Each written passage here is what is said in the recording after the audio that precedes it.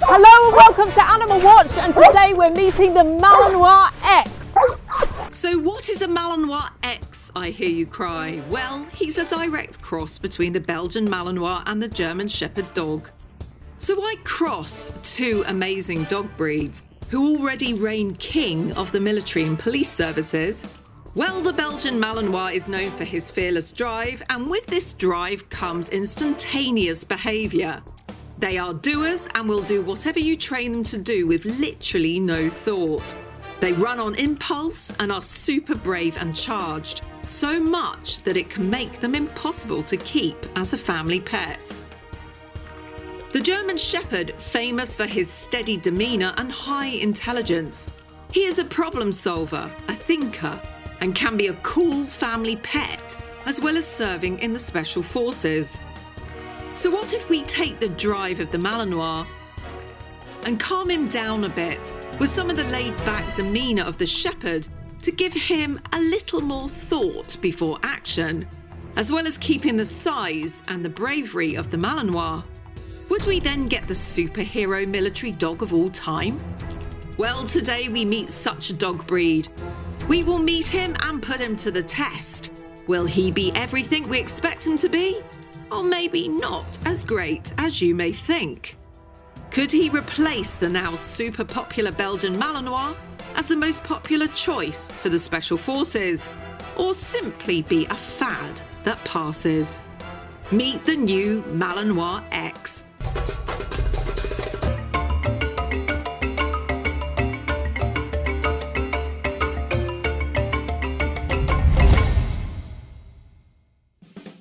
The Belgian Malinois, fearless, athletic, light and energetic, with a running bite that can knock a man off his feet.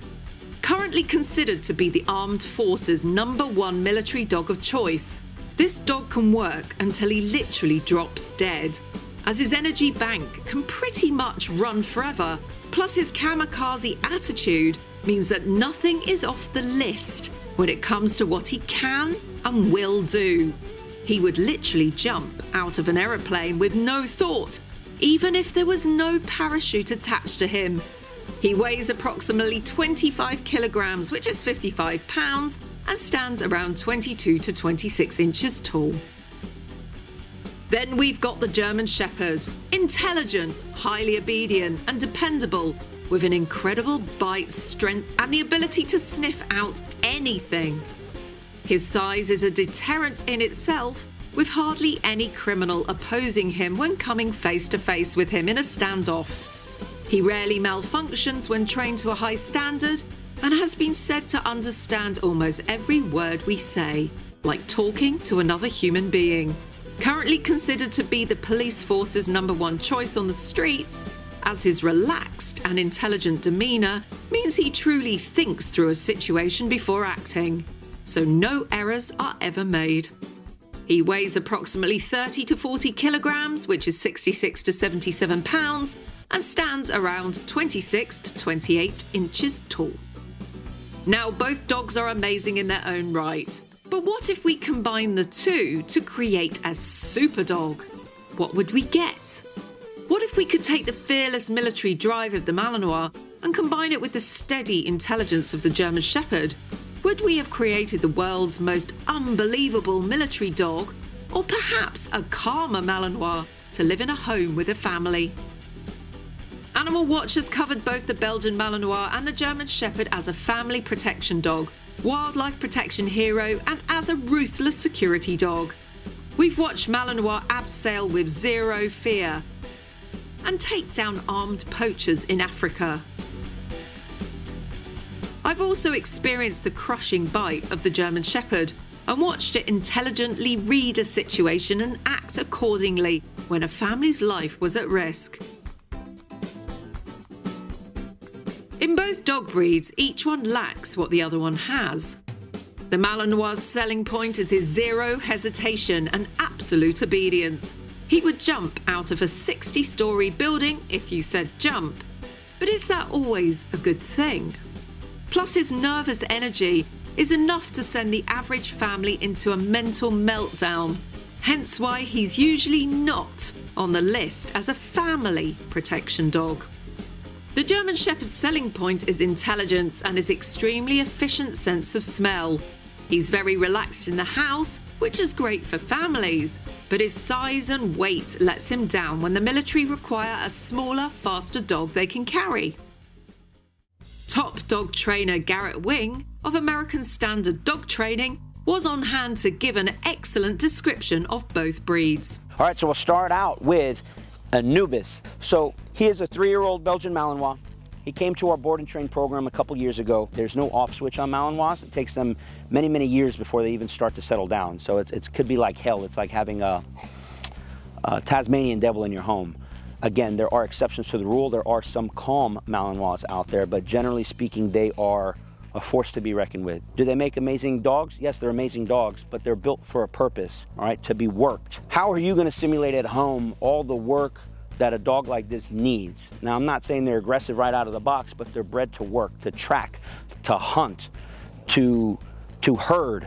Can they make amazing dogs? Yes. They're for people with an active lifestyle and who have a ton of time and energy to devote to a dog like this. A dog like this needs to be trained all day, every day. Hades is a 9, maybe 10-month-old Malinois X or Malinois Cross. So somewhere along the line, someone said, well, German Shepherds make amazing work dogs and police work. Malinois make amazing police dogs and police work. What happens if you combine the two? Will you get a superhero of a dog? And the answer in short is yes, you could. You absolutely could. Best case scenario of mixing these two breeds together, in my humble opinion, is this. You get the intelligence of a German Shepherd, but the drive of a Malinois. The best way sometimes to discuss what a Malinois is to compare it to a German Shepherd. I always use this example, and this is a fun example to describe the difference between a Malinois and a Shepherd. So if you were standing on top of a cliff 1,000 feet in the air, and you had a German Shepherd, and you showed him a tennis ball, and the dog was crazy for the tennis ball, and you threw that tennis ball, and as the dog's running after it, the ball falls off the cliff. The German Shepherd's gonna run full speed to the end of the cliff, but stop short, look, and spend the next 30 minutes or an hour trying to figure out how to get down and get that tennis ball. That's a working line German Shepherd. Now let's take a working line Malinois. Hades, please. Good. A working line Malinois, same scenario. You throw the ball off the cliff, the Malinois is gonna run to the end of the cliff and jump. Catch the ball midair and wag its tail all the way down to the ground. That's most working line Malinois. They don't think. Their drive overpowers their brain, if you will. In protection sports or in the police world with these dogs, you always see German Shepherds kind of think their way through it, and Malinois just, I guess, like kill everything and ask questions later, if you will. And not to say that they're more aggressive, they're crazy. They're crazy. They got a little touch of crazy, and we like that. Sometimes we don't want the dog to think their way through it. We just want them to go. So the problem with that is a Malinois could hurt themselves. They're a little manic. So when we're combining the two, we're hoping to keep a little bit of that intelligence and that calm, focused demeanor and sprinkle in a little bit of high-speed energy. Or let's think of it in reverse. Take all that high-speed drive, that want to just crush and go after whatever at no cost, but add a little bit of intelligence on top of that. A little bit of calm, let's think through this, so that you can have the best of both worlds. Now that doesn't mean Malinois are stupid. They're not stupid at all. They're very smart. It's just, again, their drive overpowers their ability to stop for a moment and think things through before they act. They just act. On the looks of a Malinois cross, man, it could be anything. It could look 90% like a Shepherd, 10% like a Malinois. Could be the flip of that. It could look 90% like a Malinois, 10% like a Shepherd. Him, he's like, I don't know, a good 50-50. For me, it's not about the looks, it's like the performance of the dog. And in his case, let's talk about that. In his case, he looks more like a Malinois, acts almost exactly like a Shepherd. This is a Shepherd in a Malinois' clothing. Him. But his brothers and sisters could be the reverse. His brothers and sisters could look more Shepherd, but act more like a Malinois. That's what's interesting about Malinois crosses. You never know what's going to come out the other end. So is the Malinois cross German Shepherd the answer? Firstly, what exactly is he? Well, he's a direct breeding mix, where one parent is a German Shepherd and the other parent is a Belgian Malinois. He's new, he's cool, and word on the street, he's the best of both breeds. The German Shepherd's relaxed personality and thought processing, cancelling out the chaos of the Malinois, and the Malinois' fit and light body cancelling out the Shepherd's heaviness and long list of inherited diseases. But is this true, and is he everything people are reading about him? So today I've travelled to Somerset in the UK to meet 3 Malinois cross German Shepherds, 1 highly trained protection dog, 1 troublesome puppy, and 1 breeding female of the future. We will ask top dog trainer Ashley Louth his professional opinion, as well as find out what happened when novice dog owner Charlie decided to buy a Malinois cross in the puppy ads, in the hope that it would be better behaved than a normal, hyper, energetic Malinois. Hello, how are you? I'm Anneka. Hi, nice to meet you, Anneka. Who's this? I'm Ashley, and this is Remus. Remus! Our 3-year-old German Shepherd Malinois cross. You are so beautiful. Oh gosh, look at him. He's so beautiful. Very What lovely. a beautiful, calm demeanour. You are so handsome. You are so handsome. I've been wanting to find out about this breed for so long. On first appearance, Remy was exquisite. He was a cross between a Malinois and a Czech-line shepherd dog. He possessed those almond-shaped Malinois eyes, and his size was still smaller than a normal German shepherd. I could see why people desire these dogs, as they are so handsome as well as so clever. But was he the answer to everyone's dreams?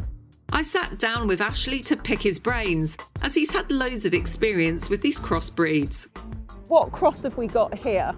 So this is a Czech line working German Shepherd, hence the dark colour, crossed with a normal Malinois. He's got the sort of markings for a Malinois, but obviously in a much darker colour. Same with the face as well and the bone structure. So first of all, what we've got to talk about is what people would expect to get if you were to mix a German Shepherd directly with a Malinois. A direct cross with a dog is not going to give you puppies that are all the same. No. Some will look like the German Shepherd, some will look like the Malinois. What is your experience with the puppies that have come out of this immediate direct cross? They've all been very level-headed, which again, I think is a little bit the German Shepherd shining through. Very high drive, great workability. The German Shepherd does seem to give them a better nose for tracking as well.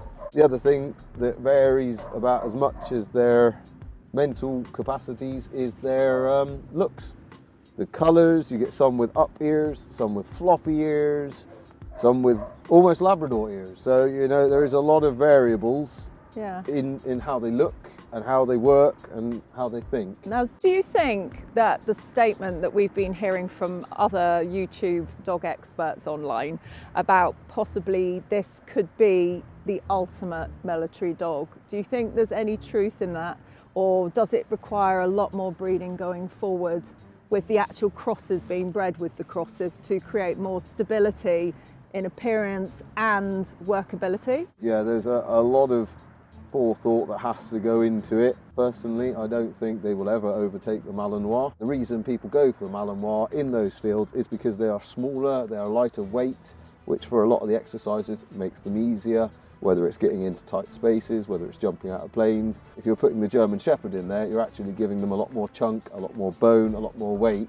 So again, you're actually losing some of the abilities. Yeah, we know there's a huge fad with Malinois right now due to them appearing in the movies and people thinking, oh, what an amazing, intelligent dog, which of course they are, but they are not for the average household to have in a family environment because they have a lot of energy, they have a lot of anxiety, they pace around, they want to work. Do you think by adding German Shepherd to Malinois, we might be closer to getting a pet Malinois sort of alternative that somebody could have in the home?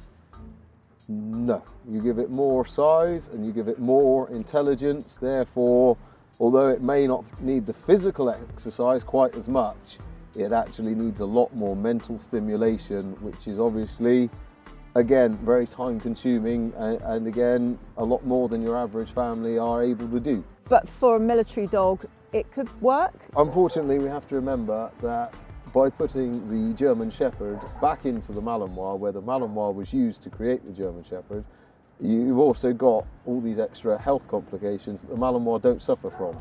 The hip dysplasia, elbow dysplasia, allergies, eyesight problems. The Malinois doesn't have that at the moment. Is this because there's too many breeders that just breed for money in the back of newspapers? Exactly.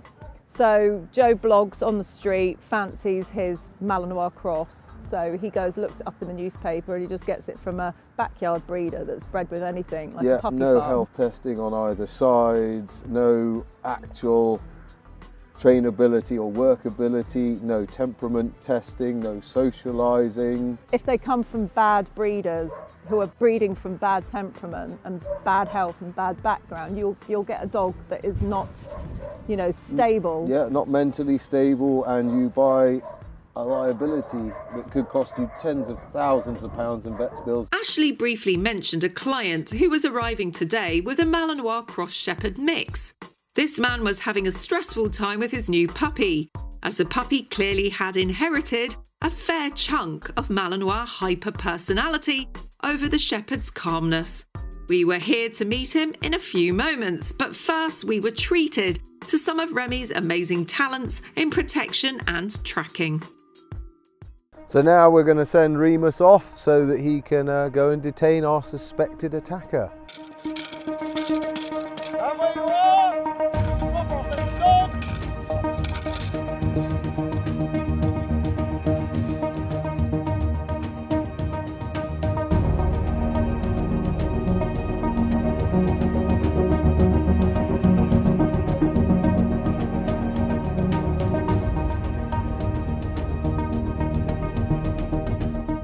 Now we're going to go down and we're going to pat down our suspect and see if Remus will protect me halfway through when our guy goes in for the attack.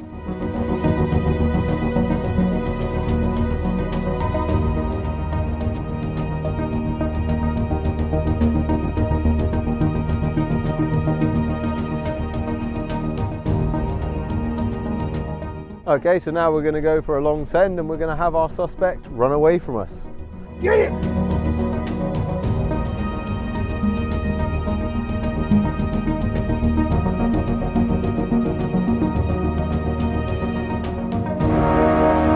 We're going to swap over and put Remus's harness on, and now we're going to go and track our suspect.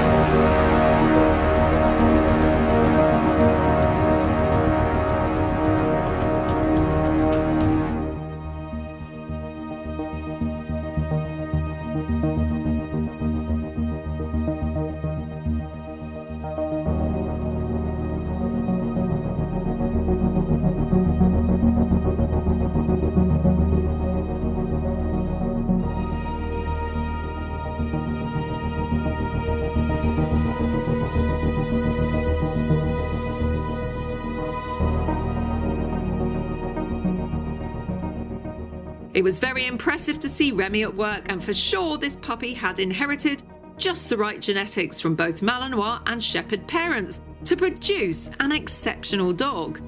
But remember what we mentioned about a direct cross. Not all the puppies come out how you want them to be. Some will look more Shepherd, but could have a Malinois personality, and vice versa. A first-generation cross is a gamble. You won't ever know what you truly get until several generations down of purposeful selective breeding to produce the traits you desire from both breeds.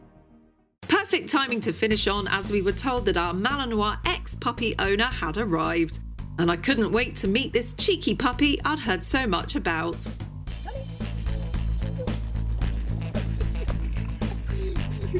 Crazy!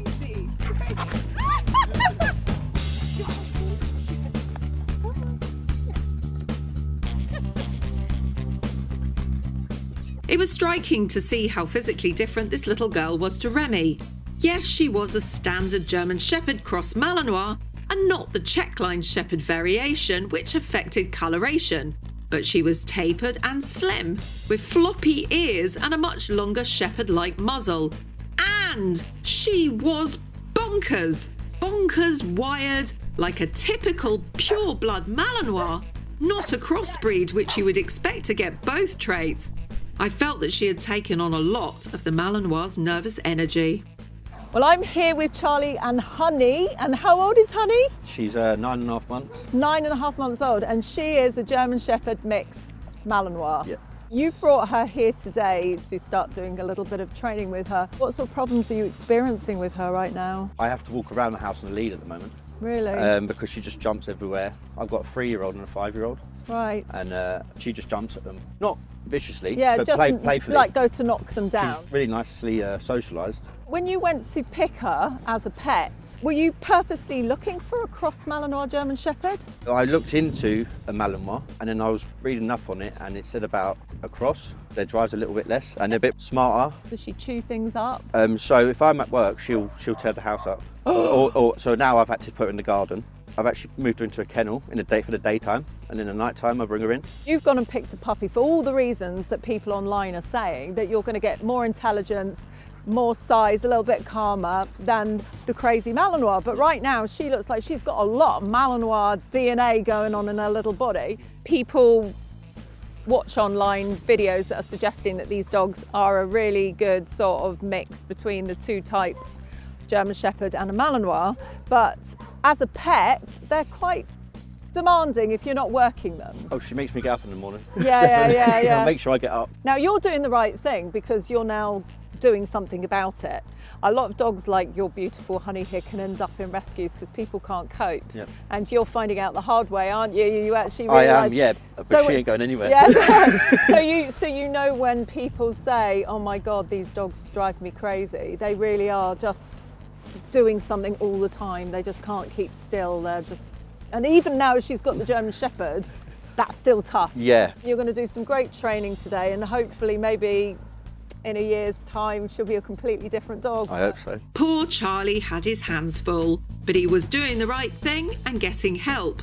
This just proved that you never quite know what percentage Malinois and what percentage German Shepherd genes your puppy will inherit.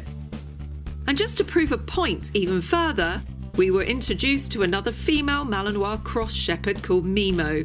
She was 1 year old and very shepherdy looking.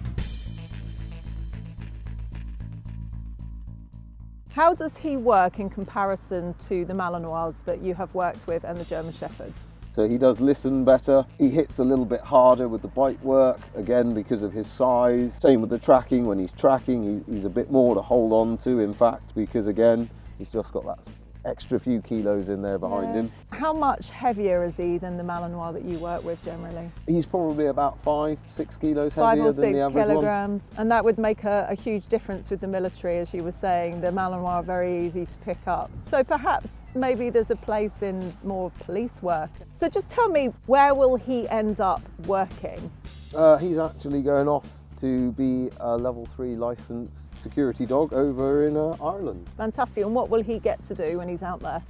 Well, all your sort of basic security things, patrolling areas, keeping an eye out for bad guys, tracking down any bad guys that have hopped over a fence. He'll be living with his family, with his new handler.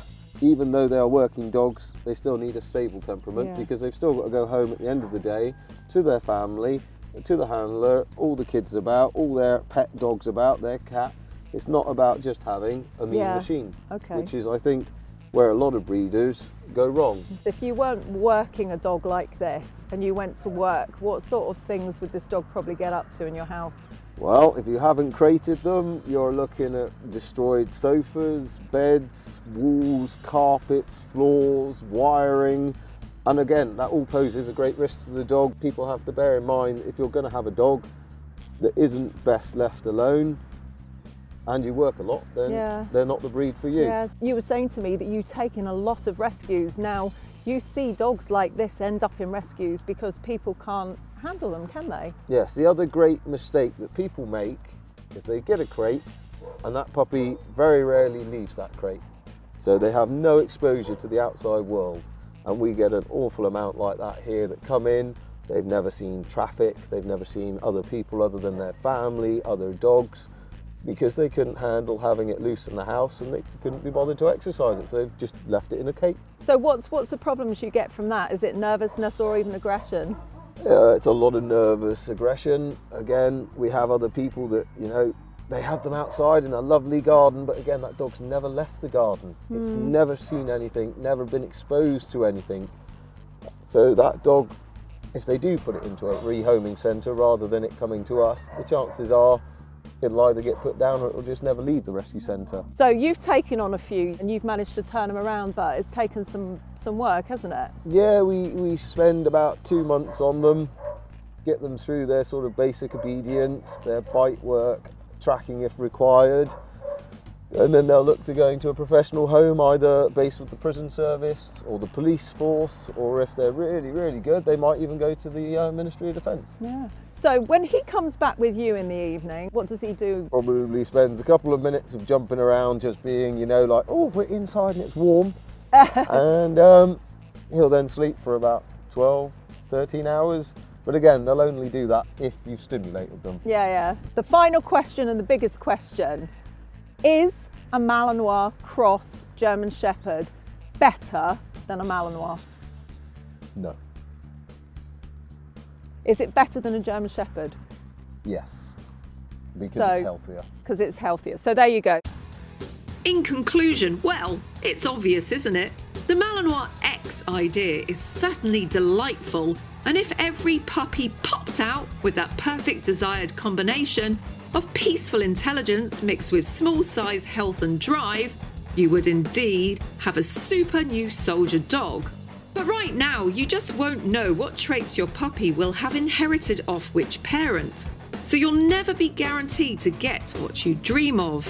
If breeders, trainers and the military genuinely pursue this dog breed, then stability will only be gained after multi-generational breeding of this crossbreed down several generations, selecting for character traits, size and looks, until eventually a sound and steady dog is produced. Until then, beware picking up a Malinois cross out of the back of the newspaper adverts, as backyard breeders and puppy mills will be exploiting this trend with unhealthy and possibly bad-tempered specimens. You are probably better off going with the purebred Malinois or Shepherd for now. So if you'd like to find out more about the dogs that Ashley trains and gets ready for service work, what is your website that people can get hold of you on? Louth-K9.com. Instagram is Louth-K9 and Facebook is Louth-K9 Protection and Police Dogs. Fantastic. Well, I'll write that all here so you can find it, and I'll also put a link in the description underneath the video so you can click right through and find out more. It's been an absolute pleasure talking to you today, and you know what, this dog is so amazing. He's one of the few where I film and I go, I'd actually take him home right now. He's such a sweet, adorable, sensitive, lovely Well dog. behaved. Oh, So don't blow well it, don't blow behaved. He's so gorgeous. And if you enjoyed this episode, please give us a big thumbs up and subscribe by clicking the button in the bottom hand corner, and tune in every week where we'll be bringing you more amazing episodes on dogs, wolves, animal rescue and conservation. Bye for now.